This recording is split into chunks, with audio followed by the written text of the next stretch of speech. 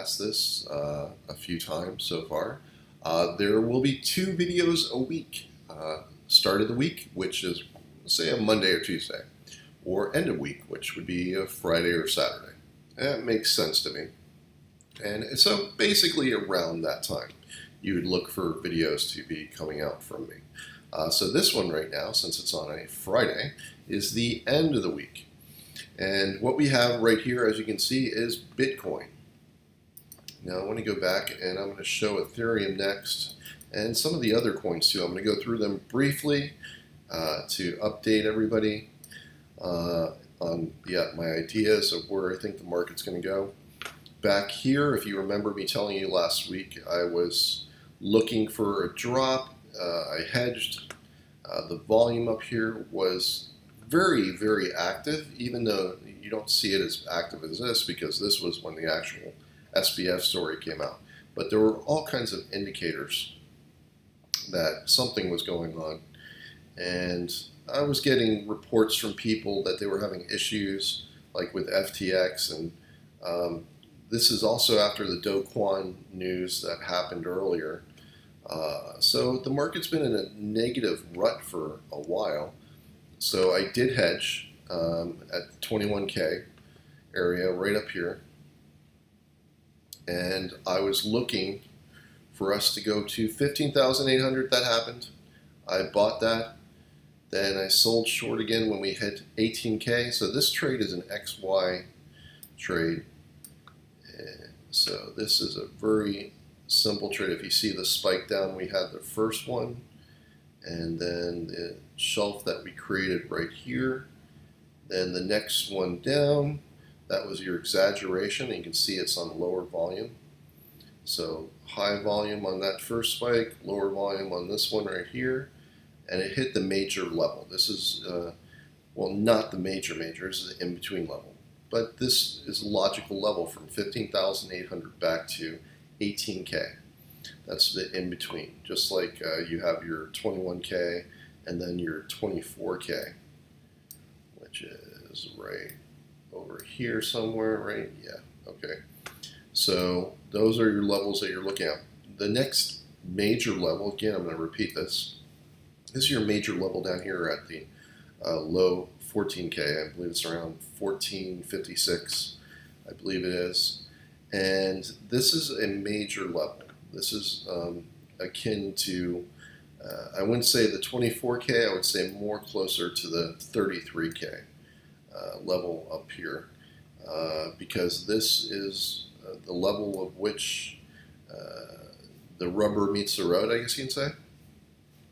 It is going to be a big point of interest, and if we get spikes under it, it's going to return to this and likely even back to 15.8. And then back to here. We'll see what develops. Right now we're waiting for this trend line to fully either break, which is more likely, and then go down to here, our 14K, if some other news comes out. We are really oversold, and the volume is just, it's, again, not really interesting. But I'm holding out for this. This is my next buy point. And let's go take a look at Ethereum. And we can see this hit levels up here. Now this was one, it's key points. I don't think I pointed this out. I'm going to point them out now. The low 900 range is the next number down under this 1080s, somewhere in there, the 1080 range down here. I think it's a 1085, 1085, and then you have around 904, 903, somewhere in that range right there. Outside of the 1600, $1700 dollar range up here, what we look for, it went down to here, bounced twice off of here perfectly, came back into this zone. Now this has turned into resistance right now, and we did get a break, and we tested back up to it, And now we're deciding what we're going to do. This whole area now is now resistance. So let's change the color on that. Let's make it yellow. It's not really hard resistance, but it is turning to be a cautionary zone. And the next zone down is going to be down here to here. Ultimately, this is your bigger zone right here, the 900. And we'll see what kind of activity we get. That's what I would be looking for because that's what the chart says. Now let's go to XRP and take a look at it. Nothing exciting, nothing interesting at all. And there's nothing for me to really do. The 32-cent range was its bottom point down here. And oh, where are my lines showing up on here? Okay, well, that's up to TradingView. I'll wait for them to fix that. Guess I'm missing some lines, but anyway, this is your support point down here at 32 to 38. There's really nothing for me to do in this but hold. You know my feelings on this one. It's not even one that I really want to trade because it could fly very easily. Its downside, in my opinion, you can see it's very congested most of the time. It doesn't make gigantic moves. At 40 cents down to 32, that's not horrible. Even with the news that you had, we were in the 50-cent range, and things were looking good. Looks like we were going to break to 60, 70 up to here, and then we hit, you know, the bad news from about SBF, and you know we had to deal with a lot of crap, to put it bluntly, from outside factors that have nothing to do with the cryptocurrencies themselves, but rather these incompetent and fraud-oriented people. And it's unfortunate, or maybe they're just really, like they say, they like to believe that they're just really stupid. I find that a little hard to believe that they don't have any risk mechanisms whatsoever, but a lot of these people aren't really from the financial sector. They don't have any real background in banking or risk control or risk management. If you're going to own an exchange, don't you think you want to hire some risk managers from the financial sector and banking and brokerages? Make it lucrative for them to help you out, and as well as making sure that you secure your money and you protect it. How about just some friggin' common sense? Really irritates me. But anyway, here's one with Matic. I've had a few people ask me about this because they had more than 100% profit on this, and it spiked all the way up to the $1.30 range. And if you were a buyer in the anywhere from in this range, anywhere close to here, I happen to have a really good buy spot on this. Let me see how close I was to the bottom. It was very, very close. 31 cents, and then what was I in the 33 cent range? Anyway, you can see what this represents down here, and what I was looking for, if you remember, the 88.6. Again, this is history if you go back through the videos from the past. The 88.6% level on a lot of these altcoins is what I was looking for. And this was perfect. This is had its first spike move down here, and then its second one went right to the 88. And then we bounced all the way back up, so 100% return. Some people could have gotten far more than that. But let's not be greedy. If you are able to get a 100% return on your trade, right? Remember my ideology, my philosophy. So I buy something for $1, and it goes up to $2, and I take out my original investment, what I risked on this. I can't lose, right? Then I have whatever's left from there. If it keeps going up, great, then profits will increase. but there's no risk. So you made a risk-free trade. That's the whole ideology. Can't lose money by taking profits is the old adage. But when you do 100% return, you basically doubled your investment. You take out the original one, and then if it goes back down, then you can start buying again, or it might go higher in the future. Who knows what Matic might be worth? But we hit the 88.6, and that was its major buy level down here. Just like Dogecoin. Dogecoin had a recent buy level that was down in the 6 cent range, and its previous one was in around the 8 down here. And we kind of turn into resistance in this whole range up here. But it's so crazy the way this moves, and any tweet that Elon Musk comes out with. And this is one of the reasons I don't put a great deal of money into these altcoins. They're fun to trade, but man, it's just like you're waiting for some news or something to happen. And this spiked all the way up to 15 cents. And you've seen the roller coaster ride that the Dogecoin has been on. So I don't have to go over and repeat that. One of the interesting ones is Litecoin, and Litecoin's gotten a lot more interest. I guess their halving is, when is that, August of next year, and people are focused on that. I think it's been tapped out, and I said that this had the perfect geometry and volume, the way it moved down here for this target up here for just a trade. So if you would have taken this trade down here, anywhere in this range from 47 all the way to 42, all the way back to above the $71 range, the mid 71, right around here, you had a great trade. And now it's currently trading even in the mid 80 range and to the mid 70s range. So we're above that, which is great.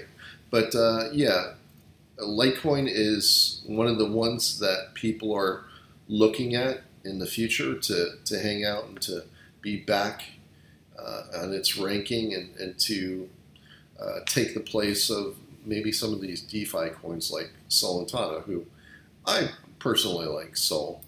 And another buy down here. I'm not sure if you guys seen that one because of everything that's been going on. I haven't been really present the past few months because of the issues that we had in the channel. But no problem. If you see the buy that's down here, this is right around the $14 range. And this was the first one, which I thought was a great buy in the 26, but so much for that. At some point, when we do go back to the upside, these are the numbers ahead that we're looking at in the 80 all the way up to the 109. I believe it's 108, 109 up to here. This has a long history of just crazy numbers. I had shorts all the way up here when it was. This is very active in the past. Right now we're in consolidation. When you see these long flat lines like this that you see right here, it's very uninteresting. It's not very good to trade other than the buy and hold if you believe in its future, which I kind of do. If you notice the volume that's here, it's extreme. People are very scared because of the whole SBF and the everything that's going on. But I can't put a lot of money into it's an altcoin. But I like this one, so we'll see what happens with it. And what's another one? Dot. Dot is kind of meandered under this, the 88.6, and it's built it's kind of ugly, but it's not super, there's nothing really super interesting in the volume's kind of tempered. So, there's nothing, it's just following the general market. What I like is Avalanche. I still like this one down here. And it too, like that is just tempered. It's under its 88.6. And there's nothing really to see. There was some interesting activity the other day, and I kind of think this one might spike, it might have news or something in the background, but something's going on. I'm not sure what it is, but it had some positive divergences in the volume, the way it moves. So we'll see what happens with that. Other than that, we got Uni, and this went all the way down to here, and it spiked all the way up to almost $10, all the way up to here real fast, but then pulled all the way back down to here. So it's in the middle, but this is another strong one, and we'll see if these come back. Now these are kind of out there, and I'll go through some more of them. I'll go through the list that I had from earlier of some of these altcoins, and we'll go and take a look at even more of them. There's so many. I got so many different coins in the altcoin area, but I'm not a big fan, and my primary coins, 90 to 95% of everything that I have is in Bitcoin, Ethereum, or XRP. Those are the major three.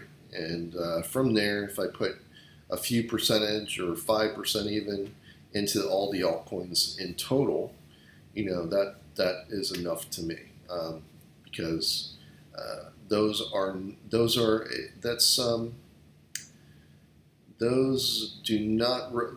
big guys, and I like the blue chips when it comes to the market. And that's my philosophy. Now I'll go briefly over silver. Silver's moved back up to here. Again, I think at some point we're going to pull back to the 21, but let's see if we can get all the way back up to around 24 from right here. We have retested this top right here, the first top. So its pattern is very decent, and I was looking at a volume. You can't see it on TradingView here, but I was looking at volume from the commodities realm, and it's definitely in line. It has very good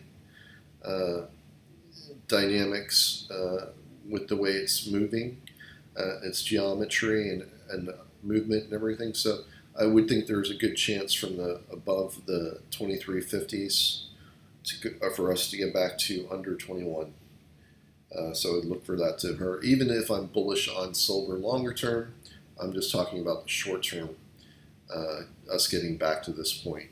It might spike up above there, throw the market off, but ultimately I do think we'll get back down to here, and then we'll continue higher because the inflation that we have, history has shown that silver and gold will go higher, and I think Bitcoin and crypto should join it as well, but we'll see. Now, if you notice too, also with the $60 price cap that everybody agreed on in NATO and the U.S., we briefly traded all the way down to around $70 a barrel on crude. So that's a good sign. And right now, we're in the winter time, so people don't, you're not going to see spikes in the oil. They usually happen more in the summer. I think it's more active. And some places, you kind of close down, especially if you're in a snow-oriented place. So that's just seasonal type of activity. But there's also another reason I think that's going to hit is that electric cars are becoming more and more. I see them all over the place where I live, and now there are more than one brand of the Teslas were the domineering brand, but the past few years, I'd say one in reality, there are so many other brands. Now Prius, Toyota just released the Prius that has a 57-mile range. It's a hybrid, so it runs on both gas and electric, and it has a 57-mile range. Now, the average range for people driving, commuting on a daily basis is around 30-something miles, let's say. So if you plug in your car overnight and you use just the electric, and your cost is 1/10 of what the cost is for gas, it kind of makes sense. So if you get more cars like this, and by 2025, I think it is, China and some other countries, they're going to have a higher degree of cars running on electric. It's going to start having an impact on oil, and we'll see. With the global, with the war in Ukraine, we'll see what happens. It's kind of crazy right now, so you can never say. But, because you might have OPEC try to, but it's so difficult because now they have to go over, since the Democrats won in the U.S., they have a position of weakness. If the Republicans had won, then it would be a different story. It's a crazy world. The geopolitical, how they interact and flip back and forth is just insane. But right now, oil is going down, which is a good thing, and people will have more money, and people are becoming really cost conscious in the U.S. They're buying more online. That I know for a fact, and but there's still a lot of foot traffic in stores, so we'll see what the sales are after Christmas. But I have a feeling that they're not going to be as great as what people are thinking, because I think a lot of people are just going out and looking at what they want to buy and then buying it online, which is kind of interesting. But anyway, so this is the update for this the end of the week, and I'll go through some of the altcoins. I'll take a look, and I'll come out with some educational videos. I'm going to do some like snapshot videos of just good practices, and they're going to be brief and to the point. And I think on individual subjects like dollar cost averaging, or the psychology, the way of thinking, so you don't go crazy when you get these market moves up or down. I think that would be useful. So anyway, I will bid you adieu. I hope you guys have a good week. I'll see you guys back on Monday or Tuesday. I'll have another update, just only a few days away. And I hope you have a wonderful weekend, and I'll talk to you soon.